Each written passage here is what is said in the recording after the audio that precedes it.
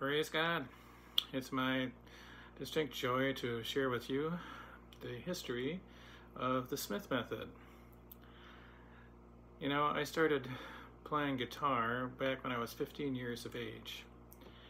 And we just kind of formed a band playing some surfer music, which back in the mid-1960s was, you know, that was an okay thing to do because our neighbor kids were doing it. Otherwise, a lot of people were just forming bands. So it was just something that boys did during that time.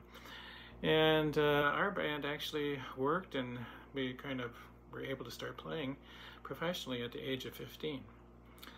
Now, when we were rehearsing, kids from the neighborhood would kind of come over and watch us rehearse, and some of them wanted to learn how to play guitar, so I started experimenting with showing them how to play, and that kind of got me into lessons. Now, this led a little bit further down a couple years later to working at Hal Leonard Music in Winona, Minnesota, where they had a music store at that time. And so I was happy to teach there for a couple of years, and then moved to a home teaching practice. And while teaching in my home at that time, I think I was maybe a freshman or sophomore in college, so that would be about 19 years of age. I had a family come from quite a ways away. I think they drove 45 miles or something like that, and they had a 6-year-old and a 4-year-old, both boys. They wanted to play the guitar. I said, okay, well, I'll help you learn how to play.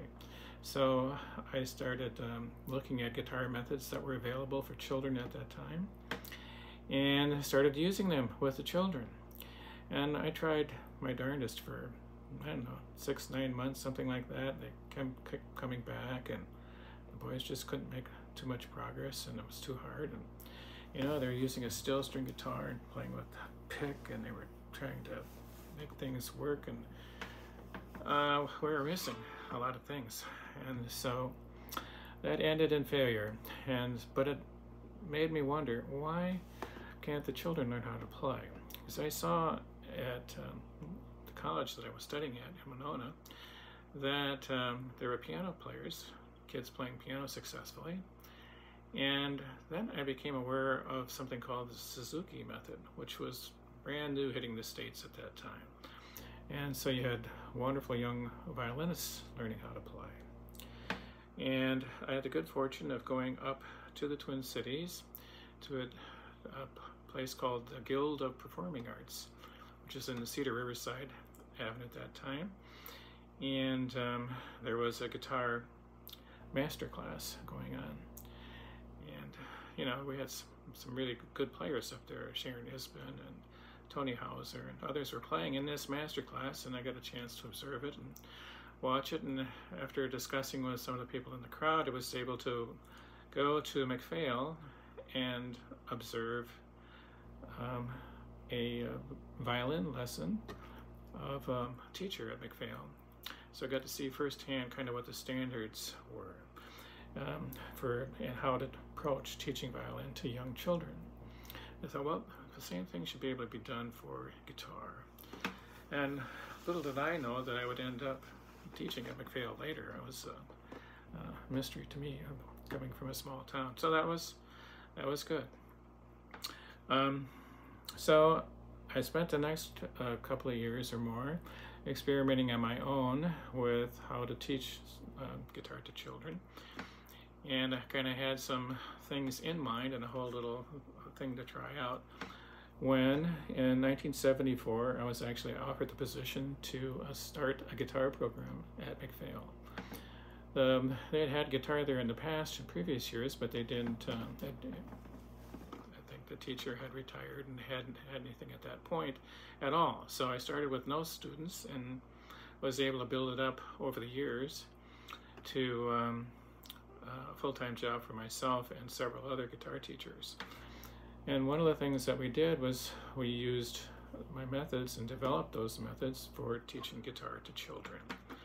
And at our high point, we had about 125 different children from the ages of 6 to 12 that were in our children's program, all using materials that I had developed. These included songs that we would play, and then they also included the methods of how I would put those songs together, which is really important because the students really took off with good progress.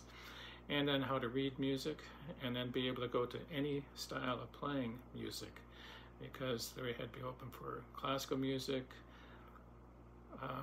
pop music, and so forth.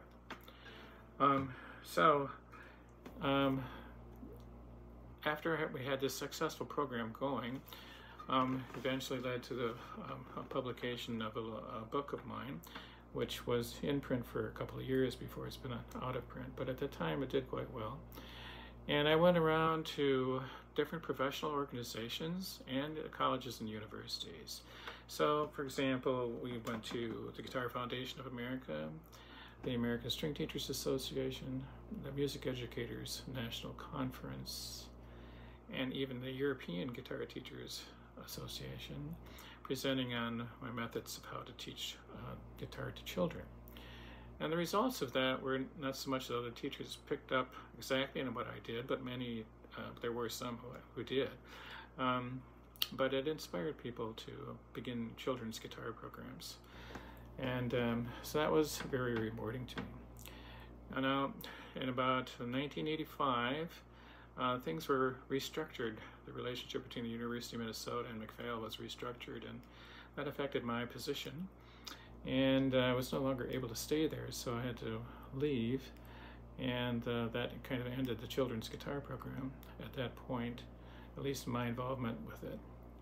And then my partner and I, Jack McNally, and I started what became McNally Smith College of Music. A story for another day. At any rate, I'm hoping that the things that I'll have to show you are things that you can use, whether you're a teacher, a parent, or a child, that no matter what method you're teaching, you can take from this and learn what you can from it. Take care. God bless.